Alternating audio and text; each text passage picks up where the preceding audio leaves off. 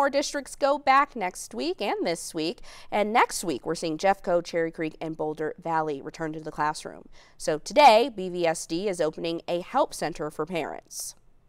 For parents who are just moving to our community or need help navigating the enrollment process, we open up the BVSD Help Center at 6500 Arapahoe Road right here in Boulder, and allows parents to get real live support in multiple language so they can make sure that they get their kids registered and they know what's going on so they can be ready for the first day of school.